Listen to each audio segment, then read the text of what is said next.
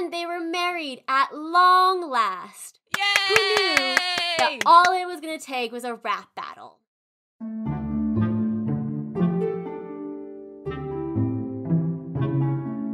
Greetings, travelers. Welcome back to Tales from the Enchanted Forest with your animal companions, Fox and Sparrow. Shalom! If you've been following us on Twitter and Instagram at Tales from the Enchanted Forest, then you will know that we have traveled all the way to the end of the Persian Empire to bring you this story. This is pretty far out. I've never been out this far before, but I am loving it so far. It's doing wonders for my feathers here. But your fur is looking great today, Fox. That's what happens when you're at the end of a great dynasty. Yep. I hope nothing bad happens. So our story today, the story of Khosrow and Shirin, is one of the most popular Persian love stories. It is based on the real-life Sasanian king Khosrow II of Persia and his queen Shirin from the 6th century AD. The story was fictionalized by Nizami Ganjavi. Ganjavi is a great romantic Persian poet from Azerbaijan who is known for his works such as Layla and Majnun and Khosrow and Shirin. This story was popularized by Nizami, but he had many great literary inspirations. Ferdowsi Shahnameh has a brief history of Khosrow and Shirin, but mainly focuses on Khosrow's battles. Arabic author Khalid bin Fayaz also wrote a love story that is very similar, and Fakhr al-Din Gurgani also wrote a famous story called Viz and Ramin, which is considered a great influence for the basis of this poem. It's amazing how such a story has made its way through the ages. You said it was originally based on a real person, which I think is a new one for us. And then it was adapted and then readapted, and now we finally get it here. I know I read the translated version. You also read the translated version. So it's been through a lot to get to our forest today. It has. I feel like a lot of these stories go through so much, and throughout time they get changed, they get adapted, different cultures influence them, different people write about them, and every retelling tells a different story. And they always chip away a bit at the original. So it's hard to say what the overall story of Khosrow and Shirin was because we have a very adapted, translated version of it that we are reading today. Yeah, it's essentially the biggest game of telephone ever, and I am here for it. I am also here for it. I'm not sure if many historians, classical writers, or translators are here for it, but at least we're enjoying ourselves.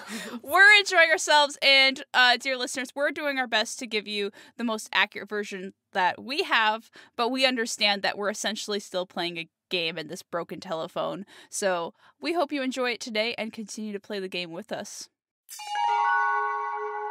We'll start our story today with Prince Khosrow being punished by his father. You see, his father, the king, had just enacted a new law that promised his subjects protection from the destructive nobles. And what did Khosrow do right after? He had taken over a farmer's house for a night of partying and accidentally caused a stampede over the farmer's crops. As punishment, Khosrow had been removed from his throne, but, he repented and eventually he was forgiven. There was nothing Zuko-esque about it. He just offered to be executed and the king decided that was enough to show repentance. Like, really? You just have to say you're sorry and be like, I guess I'll sacrifice myself? And it's like, oh, he's learned his lesson. What a good kid. Well, to be fair, his father kind of went very hardcore. The servant that caused the stampede was given over to the farmer as a slave, and Khosrow's throne was also given to the peasant to be used by him. So, I guess Khosrow was like, I'd rather be dead than to face this humiliation. What a day for that peasant, though. You're like, excuse me, he just killed my crop, and he's like, okay, do you want to rule the country? And didn't all of his friends as well get punished, like, in various very cruel ways? Yeah, the king had just made this law into a thing, and he was kind of annoyed because it had just been enacted, so they were like, everyone be very careful about this, and to show his people that he was serious about it and serious about them, and to, maintain their loyalty, he had to have serious repercussions for it. So I guess it was wrong place, wrong time kind of situation. I think we're off to a really good start. It seems like we got a really smart protagonist here, clearly showing all the best virtues and just decision-making skills. Nothing could go wrong going forward with our story with a character like this. Well, the night of his forgiveness, Khosrow's grandfather and namesake came to him in a dream to promise him 4 guarantees in life. Khosrow, my grandson, I am so proud of you. for breaking all the rules and then not dying is very impressive. And you have a fantastic name, by the way. It's just so good. So, in recognition of all of your excellence, you will ride Sabdi's, the fastest steed.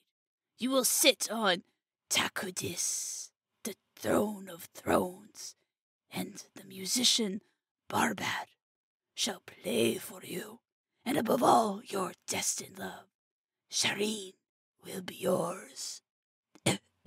I'm so proud of you. Everything seems to be looking up for the prince.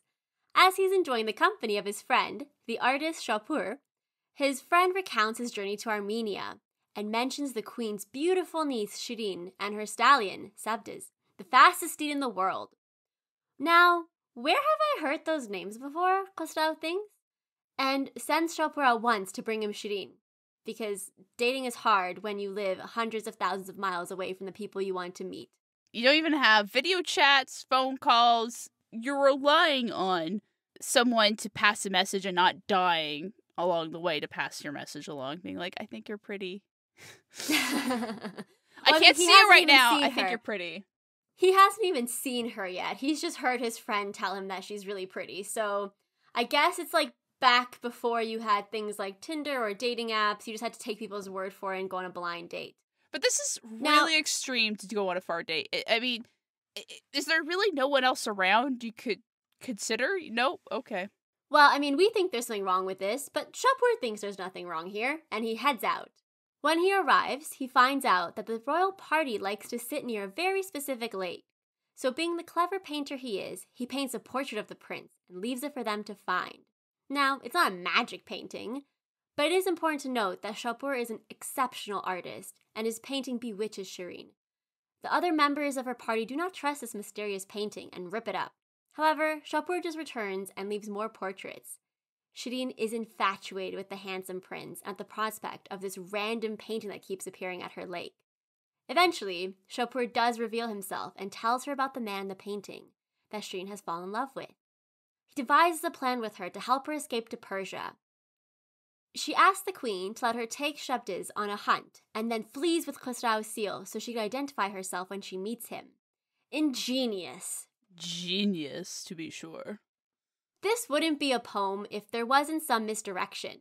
And it has been said that never before have lovers traveled so far for each other only to never meet. Shirin runs away to Persia to see Khosrow, who at that exact moment is on his way to Armenia after a political falling out with his father. They do meet each other at one point when Shirin is bathing in a lake, but neither recognizes the other, and they are both embarrassed by this encounter. Shapur seems like a really good friend in this situation. You know, you just got back from traveling and you tell your friend, like, dude, it was crazy. The place was so much fun. I had all this great food. It was long, exhausting. I'm glad to be home. But there was also these pretty people. Whoa, dude. There was a pretty girl there. Can you get her number for me? But I have to go all the way back to that country to get her number. But I want her number. Can I have it? Can I have her number? Can I have it? This was the influence of that sketch. Yeah, it's little known facts. Just dropping nuggets here like this. But yeah, I think he's a champ for actually going along with it and also just being the good painter friend. He's an underrated character in the story, to be sure. You have to believe that he's getting some kind of payment from the royal family just for being Khosrow's friend, because otherwise he's spending his entire year going back and forth between these countries. Yeah. And, of course, I am a big fan, to say, of the they just missed each other kind of idea, you know? I love it in comedies especially. They're all walking around the same building going, where are they? And they just pass each other. It's frustrating and hilarious all at once. I had a kick out of reading this. Other artists and storytellers will agree with you because this moment where they just see each other and don't recognize each other at this lake has been immortalized in so many different tapestries, artworks, miniatures. It is a very, very famous scene because it shows that it's almost like destiny where they were fated to always be apart. I think you're right. It is a very cute moment, and it really symbolizes this idea of coming so close to something that seems like it's fated to do so. but it never really quite clicks. And it's both beautiful and really tragic moment. So I can see how a lot of artists would want to paint that moment and just kind of capture that feeling. It's also the feeling of being close to something, not knowing what you've just missed. Because I think throughout the story of Khosrow and Shirin, they always just miss each other, or there's always a misunderstanding, there's always someone else, there's always something that keeps them apart. And in this moment, they could have just been together from that point on. But because they don't recognize each other, because there's no chance for them to really identify the other person, it's a missed connection moment. And I remember reading the story, Khosrow does think about, this beautiful woman he saw, and Shirin does kind of think, well, is this Khosrow that I saw? Is that maybe him? But because they're in different disguises, Khosrow is not wearing his traditional colors, Shirin is, naked because she's bathing. There's that layer of their identity that's been stripped from them. And so when they see each other, they don't know each other. That's very tragic. But also, I'm not sure how tragic it is, because I'm not sure how much I root for this prince who's just decided to trample a farmer's random crops, and for no real reason, just because. It wasn't really his fault. I mean, they took over the farmer's house, and it was his servant that accidentally caused the stampede. I mean, at the end of the day, he was the one that chose to stay at a farmer's house after a hunting party, and he takes on the repercussions of that. I'd like to see the world where that peasant went on just to be king and see how that went for them. Thinking about that weird encounter, Shirin makes her way straight to Khosrow's palace and waits for him because she hears from the newly returned Shapur that he had run into Khosrow in Armenia and he was waiting for her there. So they both set off to Armenia together, leaving the steed Sabtis behind for Khosrow in the meantime. Now, Khosrow is in Armenia, but he has just found out his father has died and leaves to go back to Persia for his coronation. Khosrow barely gets to enjoy his return when his rival spreads rumors about him and turns the people's opinion. Khosrow is forced to flee again and makes his way back to... You guessed it! Armenia! Yay! The two meet at last and are overjoyed. The Armenian queen throws great feasts for them, but she does warn her niece not to trust Khosrow's love blindly and wait for their marriage. Khosrow tries to seduce her, but Shirin cleverly tells him to protect their honor and secure their future, and then she will be his.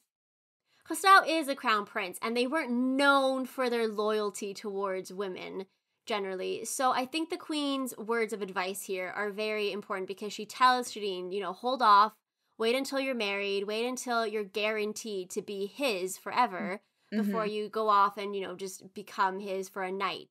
And I think this really touches Khosrow because he's not used to, not getting what he wants. So for him, it's a moment of, well, I want her. I've traveled all this way. I've come all the way here.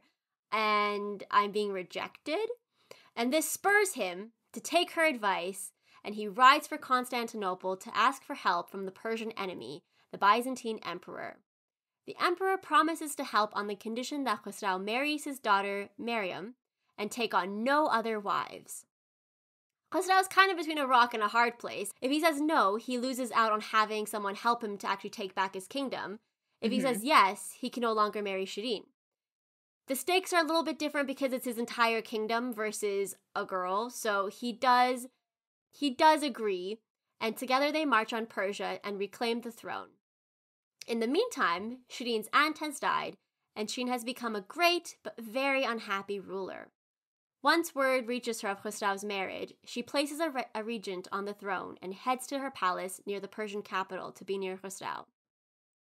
I want to pause here because in a lot of the story, Shirin shows great agency in what she does. I mean, she runs away from home, she waits for Khosrow, but this entire moment where she is a queen and she has the entire world, her entire country before her, and she gives that up on the prospect of Khosrow, not even the promise of him anymore because he's married now, but on the prospect of him. It's supposed to be this great tragic love story where they're meant for each other but they can never be together. But here, it's kind of a moment where I was thinking, you have so much and you're great, people love you, she gets rid of taxes, she's a champion of the people, and she gives it up to be near someone she could potentially end up with. this will go on to make her a tragic figure because she's so faithful and his faithfulness to a fault. This is her hubris. This is her, downfall. She loves him so much that she can't be happy in any other circumstance. So it does make sense in that respect. But just looking at it from the outside looking in, it seems like she's giving up a lot for not so much reward. Honestly, I respect that she's still making her own decisions. I don't agree with this decision. But it's just like, wait a little longer.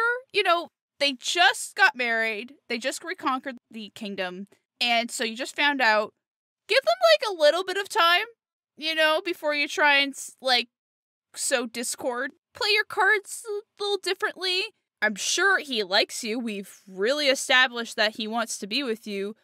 Maybe you don't have to go near him to, seduce him. Just play your cards play the long game. That's not going to happen really quick. And even if it does happen quick, you'll probably be mad at him for leaving his wife like that for various other reasons, I'm sure. I don't know. Khosrow does hear of Shirin's closeness in proximity, and being, the lovable, faithful guy he is, he asks his wife to let her be a slave in the palace, which is kind of insulting to someone who is literally just a queen.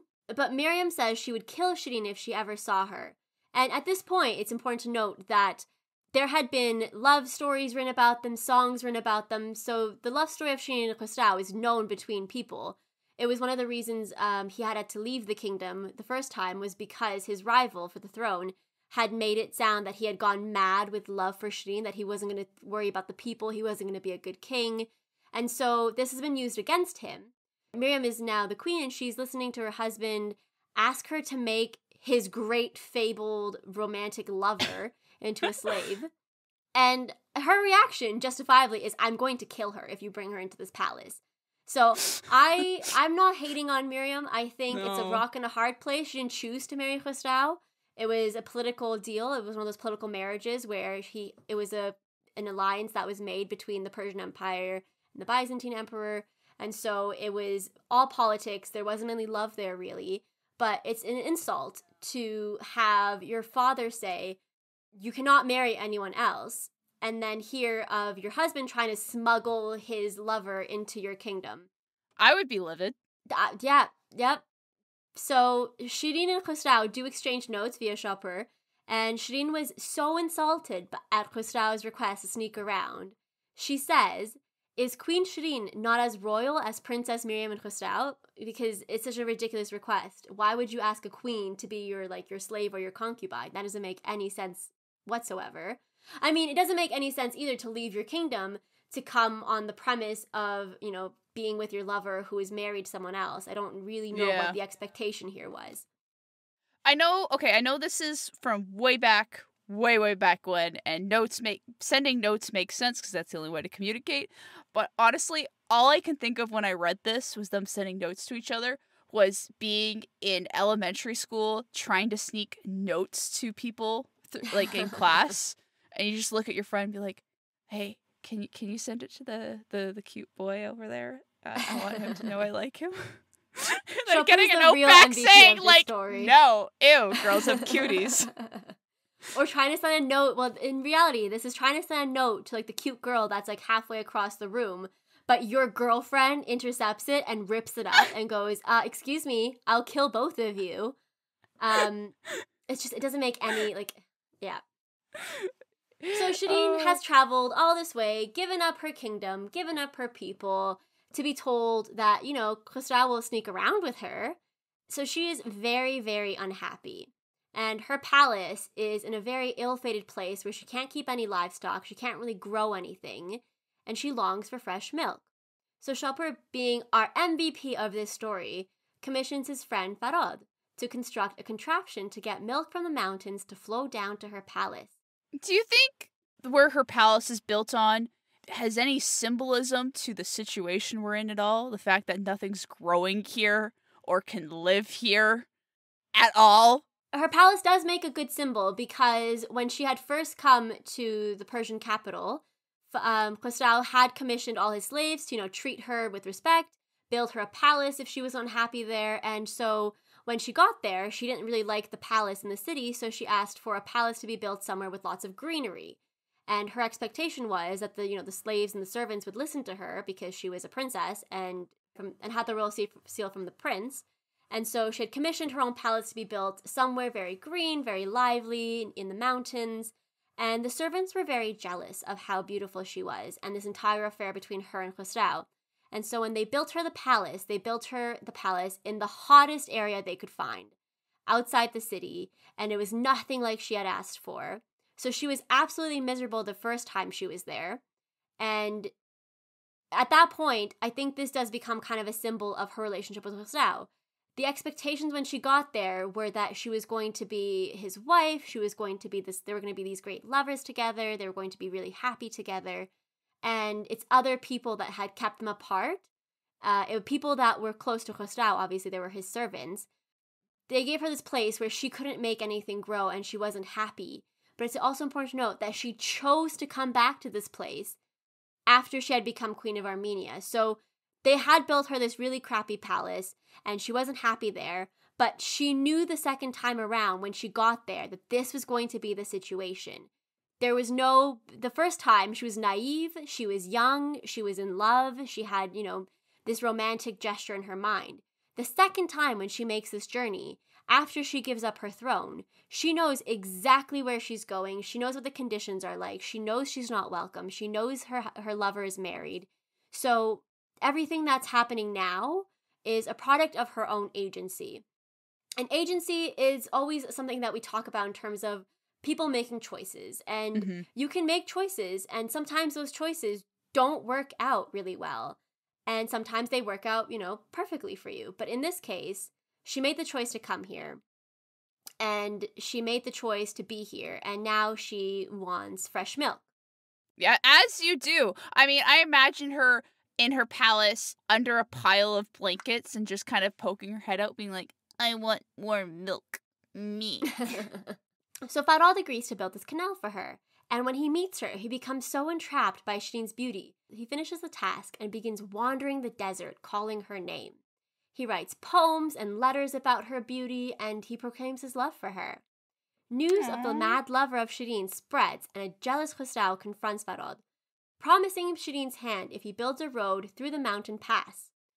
Farhad works like an absolute madman and tirelessly goes about the task, gaining more and more recognition, including from Shirin. Shirin does go and visit him, and it is said that her horse grew tired, so he carried both of them down the mountain. Is the canal that he was originally building, was the milk going to flow down that? Like, are they consistently going to have milk? Is that like a milk river that's coming down? That doesn't seem like sanitary or efficient. Or how are they consistently getting the milk down? I have questions.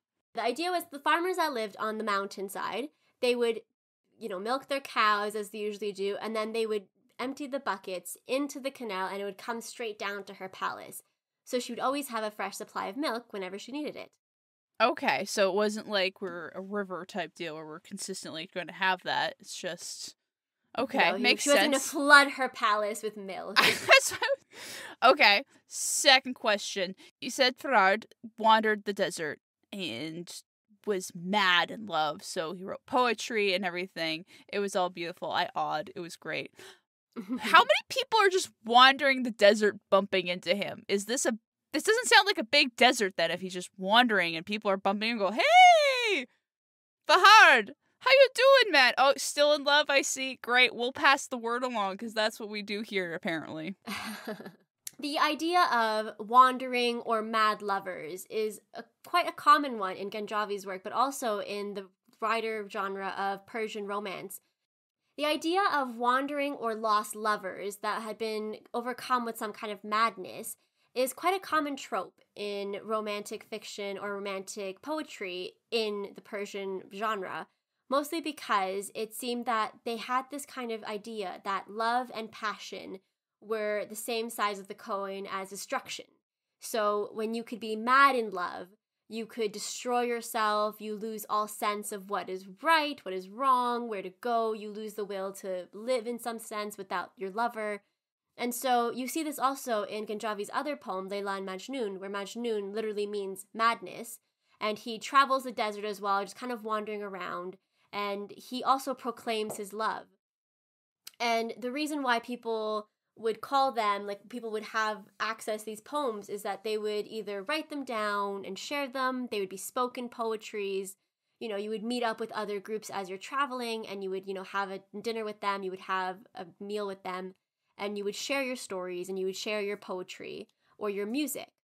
Mm-hmm. And a lot of it would spread around. And so if you hear news of, this crazy mad lover that's wandering the desert and he's pining for his love, the Princess Shirin, that would tend to spread because it's about someone famous as well. The Princess Shirin, who, a couple years ago, there were stories about her and the current king. And so it kind of becomes it's like tabloids, but in a weirder way. It gets bigger than itself because as more people start talking about it, it starts to spread as gossip. It's celebrity gossip in some sense as well, as Princess Shirin is a princess and the king is there. He becomes kind of this romantic character to the people as someone who is willing to do whatever it takes to get his lover. Eventually, this does spread back to Khosrow, who is insanely mad with jealousy because he hears of her visit and he sees that Farhad is close to completing this impossible task he sets out for him. He's trying to be cunning as opposed to just killing Farhad, who has now become kind of this hero to the people. He sends a messenger to inform Farhad of Shirin's passing. Without a second thought, Farhad throws himself off the mountain and is dead. Wah, wah. A moment of silence for the fool who threw himself off the cliff. There are some stories where, he hits himself with his axe. There are some where he, falls off the mountain and falls onto his axe. There's a lot of different versions of it, but the end of the thing is he kills himself because he assumes that his lover is dead. And he doesn't want to live in a world without her. Please, dear travelers, if you ever hear of a loved one dying, please get some confirmation of it from another source. Honestly, at the rate, messengers keep having to go back and forth, they're probably, another, week before he's able to actually get confirmation, so it just seems... Still, we're talking about drastic measures here. He's a tragic figure. He does something, everything he does is in passion, it's in love. He's, again, the idea of madness. He's crazy in love. And when we say that, we don't just mean, oh my god, I like him. He lost his mind. And so that comes with the same coin as I love him, I'll die for him, and they actually do it. They will die for their lovers. And the story of Farhad and Shirin is a shorter version of the entire poem, in which Farhad is actually the hero and the lover. As he should be. He seemed like a decent dude. I'd be rooting for him. I guess, we don't know enough about him to see if he was actually... He could have been disgusting as well, I suppose. He wasn't around long enough to get that bad reputation. Bad reputation. So Farhad is dead, but fear not, because soon after, Queen Miriam dies, and Khosrow marries Shirin at last, and they live happily ever after. Yay! Or so we would think. Aww. His wife dies. Khosrow thinks, maybe I should go figure out what Shirin's doing. Instead, he spends 2 years seducing another woman called Shikar and marries her. Wait, what? What? Wait, no, you mean Shirin, right? She's in the title. What do you mean? Nope. What do you mean? Nope, he decides that he's sitting at his court one day and he goes, well, I should probably go marry Shirin, but hey guys, who's the hottest girl in the Persian Empire? All the men tell him, there's this lady called Shikar and she's so hot, you should go see her. And he goes, yeah, I might as well. And he goes and she turns out to be, very cunning, very smart. She's elusive and he's like, I love you. And so he marries her. There was a prophecy you would marry Shirin. You have been obsessed with her from the beginning of this tale. Do we not remember what Grandpa said? Khosrow, you will marry Shirin. And you loved her. You went crazy for her. And because a couple of drunk dudes were like, yo, do you want to be crazy? What if you just, married that other hot chick? She's pretty cool. Yeah.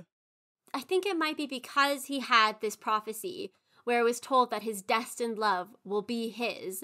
He's kind of got this confidence about it where he's like, no matter what I do, she's going to end up with me. There's no repercussions for, gallivanting off and finding this other lady I might, hook up with once or twice. he's a jerk about it, but the prophecy does give him this false sense of confidence in this relationship because it's destined love. It's going to happen no matter what he does. It's in the stars. It's in his fate. He cannot circumvent it no matter what he does. And so to him, everything he does is just leading towards being with Shirin, including, not being with Shirin. It's all part of the master plan. Because of course that's what the master plan meant was, why don't you be with several other women, and then maybe you'll get to Shirin. Poor Shirin. She doesn't deserve this. Shirin is also very much woe is me, because she just heard that Queen Miriam dies. She's getting ready for Khosrow to come over, propose to her. They can finally be the great lovers they were meant to be. And then she hears news that he's left the kingdom to go and, find this lady. And she goes, okay. When you find out you're the backup plan. Well, she's like, all right, maybe he's just, on some diplomatic mission. And then he comes back and he's married again. And it's a lot. It's a lot to process. It's like that on again, off again relationship, but you're never actually on. You're just constantly almost off. It's Ross and Rachel, but just not as funny. It's just I didn't find them funny either. I mean, he's gonna show up to her house and be like, we were on a break, and she's like, we were never together. I mean, it was fun to laugh at them because the whole situation was dumb. This is just like, what the heck are we doing here? 100%. Well, news reaches her that a drunk Khosrow, who presumably is now bored with his wife, was on his way to her palace with flowers, and she is livid. Understandably so.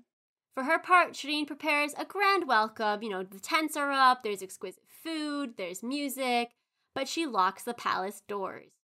Khosrow is forced to stand outside and look up to her on the balcony and ask for forgiveness. But all she does is tell him off, and he leaves to go back to his hunting party. Shirin is kind of saying there, coming off the high of her little trashing that she gave him, and she immediately regrets this and follows. Make up your mind. Oh my gosh. They have a really weird battle of the bards, with the hidden Shirin directing her bard to sing about her feelings and how betrayed she felt, while the musician Barbod sang about Khosrow's love and passion for Shirin. So passionate and loving were the two bards that Khosrow gives a moving speech about loving Shirin and no one else, and she decides to reveal herself to him. Not wanting to lose her again, Khosrow signs the marriage contract immediately, and they were married at long last. Yay! Who knew that all it was going to take was a rap battle? Woo! I'm here for it. Rap battles solve all your problems. We're angry? Let's sing about it. Yes! Disney movies end well because they sing about their problems, and then everyone knows, and they can just be happy. It was always a communication issue with these two. They spent so little time actually in each other's company. So much of their relationship was through messages and secondhand information, and stories about madmen in deserts and stories about marrying these random ladies. I mean, it happens to the best of us. And so I think when they actually had a time to actually talk about their feelings, sit down, again through a third party, because talking to each other face to face is overrated. But having just that intimate moment between each other and realizing this is what I want, they were able to make it work. And good for her for being like, we're getting married immediately, because if I let you go off to go get a marriage license, you're probably going to get married to someone else on the way there and back, okay? I know, right? They lived many happy years together. We're not sure if they actually spoke during those couple years. They might have just had a third party. But as it happens, fate is fickle and cruel. Or maybe it was karma for Khosrow just being a not-so-good dude. His son by Miriam was a jealous man and coveted his father's throne and his wife. He seized the throne, imprisoned his father, and either executed or exiled his siblings and half-siblings. Rude. Shirin followed her husband voluntarily, and she would stay awake throughout the night to make sure nothing happened to him. On one night, she was so tired she fell asleep. An assassin slipped in, stabbing Khosrow. When Shirin awoke, her husband was dead, and her stepson was sending her a marriage proposal. Shirin didn't have much of a choice, so she accepted the proposal on two accounts. One, all of Khosrow's possessions would be split among the poor, and two, the king would be given a grand public funeral. Towards the end of the funeral, Shirin waited until she had a moment alone in the royal vault, and she stabbed herself over her dead husband's body. Some will say he woke up to embrace her. Others will say the stars acknowledge the death of such a love. They were buried together, and their story has transformed into a legend. A legend, as Ganjavi will say, for lovers faithful and true, from that time to this very day. Don't know how I feel about that ending line about lovers faithful and true, but otherwise, you know. Faithful and true if you're Shirin. She didn't take on anybody, so... We've seen it before with Anthony and Cleopatra's love story, and we see in more modern times the story of Romeo and Juliet, where we still have this kind of lovers commit suicide because they can't be together, and it's kind of the star-crossed lovers theme that plays out in a lot of Persian poems and folktales. And here again, we see it with Khosrow and Shirin. Ganjavi's other work, Layla and Majnun, has a similar theme. It's that love that's everlasting to the point where you cannot be alive without your other half. I think this is a fun story. When I was reading it, all I could think about was 20 different long-running TV series I've seen in the past, number of years, where the main characters are like, will they, won't they? And on some level, we know that's because they want the show to keep going. There's like a cynical side to why they're just not getting together. But there is something about it that it always happens. There's a reason we keep wanting to watch that again. There's something about this idea of lovers who are meant to be together, but there's always something that just kind of pulls them apart. There does seem to be something about that resonates with a lot of people, that idea that the person you really like, even though things keep coming apart, like you might end up with them still. And it can be really sweet, and sometimes it's just, what are you doing? Again, I think it's that same side where Persian poets have love and destruction on the same coin. And as we talked about before, in terms of the love of Aphrodite and the hate of Aphrodite, it's the same kind of situation where you have either something that's going to work out and become great and become a legend and a story, or you have something that's going to just be a tragedy. And the story of Farhad and Shirin is almost a one-sided love story. And in that one, you kind of root for Farhad because, like, will they, won't they, will he do it, will it happen? And in the end, it doesn't happen. But some part of you does think if he had been left alive, if he had kept trying, maybe it would have happened. And maybe. So it always ends up in either they end up together and it becomes a confirmation that destiny is true, or it becomes a confirmation that fate is cruel and your supposed lover was never actually supposed to be yours. As it was written in the stars for Shirin and Khosrow to end up together, so it was written that we need to do our 5 fantastic finds. Number 1. This story fits the definition of the often controversial genre of romantic epic, whereas an earlier rendition of the story, which was in the Shahnameh, is a traditional epic. In a traditional epic, we have a long, grand, majestic tale that focuses on a hero character over a series of incredible events. While many focus on a single hero, they sometimes will focus on a history of a nation or a particular lineage, kind of like an origin story.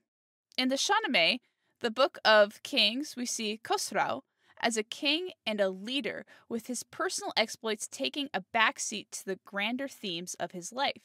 Some modern examples we can look to are Samurai Jack, most Fire Emblem games, and The Godfather, just to name a few. Additionally, if you hear of a space opera or high fantasy stories, they are also epics within specific subgenres.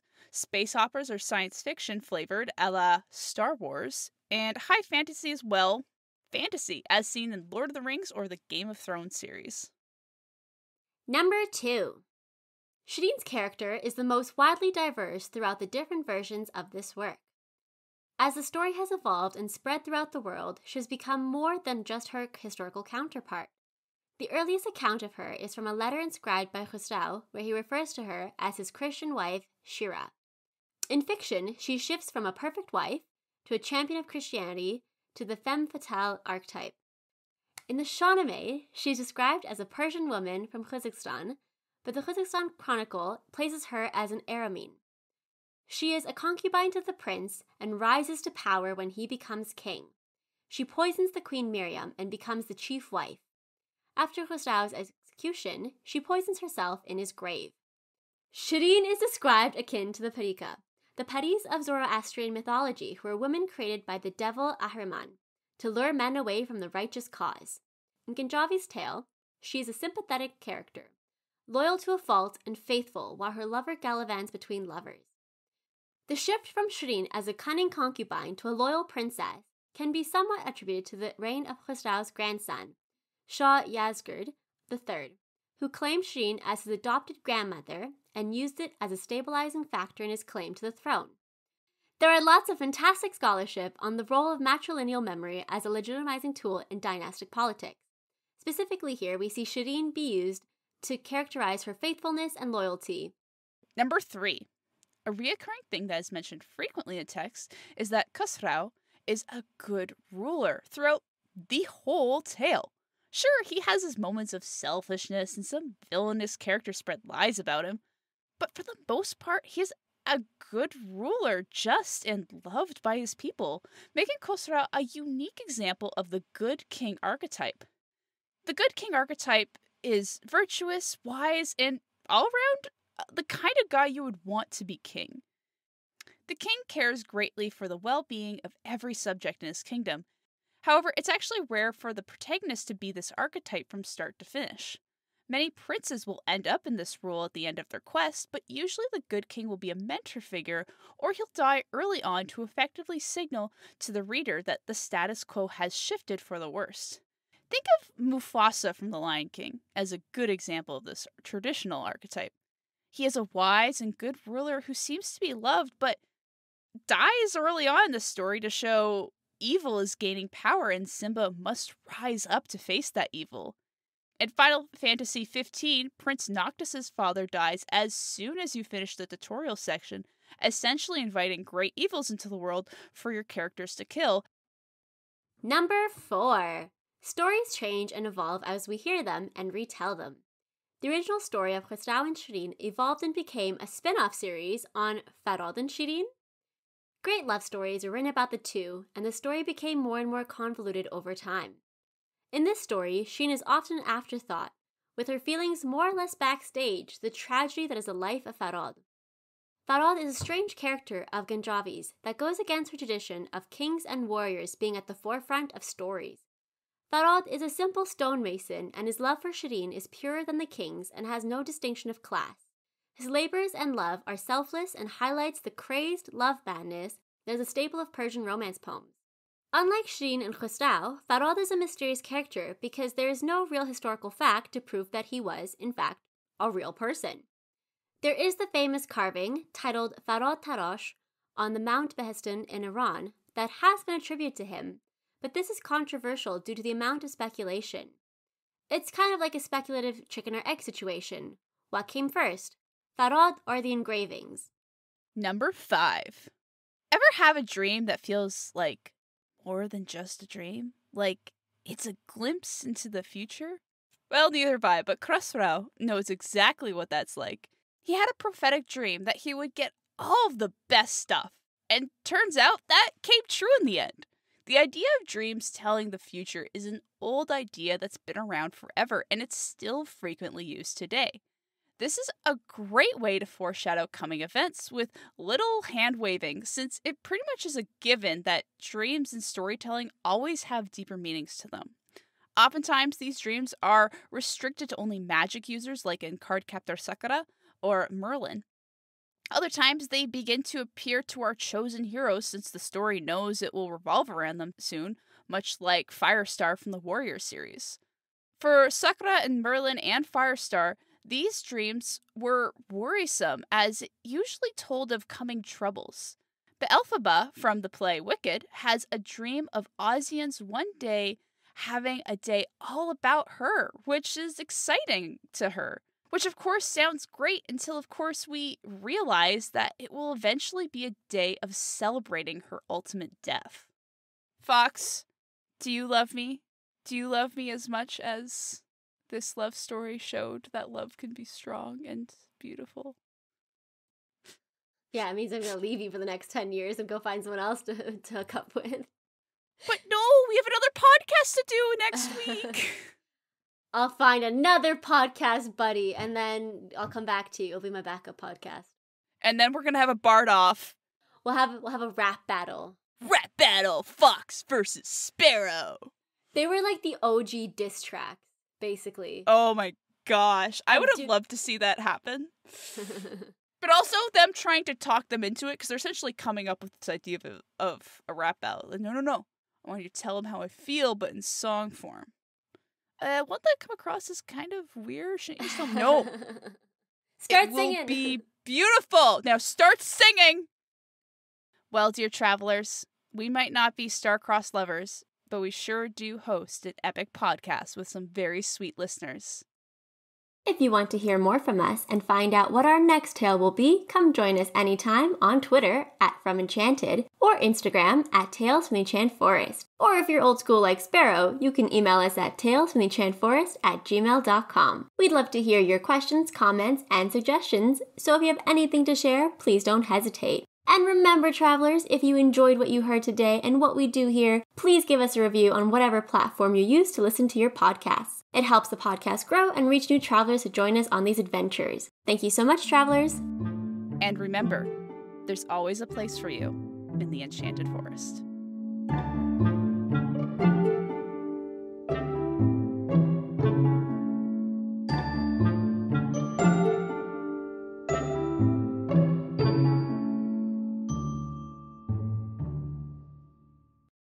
And sometimes, if you stick around long enough, you might hear some bloopers. Us? Make a mistake? Pfft, never.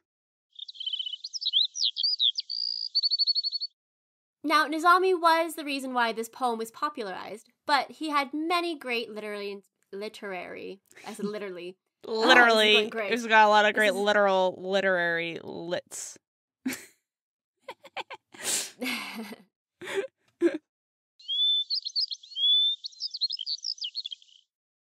Well, neither have I, but Khosrow knows exactly what's going. Did I just call him Khosrow? Khosrow. I was like, with the Japanese, you Japanese his name?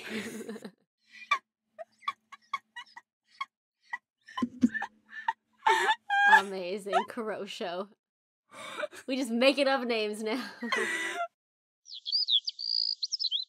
In Final Fantasy XV, Prince Noctis's father dies as soon as you finish the tutorial section, essentially inviting great evils into the world for your characters to kill.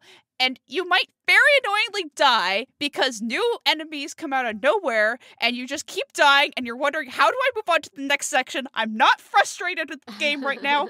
It's just annoying. Probably cut that part out, but I needed to vent that. Amazing. This cut really close to home when I was like just played this and I can't leave. Like I just finished the tutorial section. Like, this is such a great game. He died and now everything sucks and I can't move forward. Aww. I'm so mad. Anyways, continue.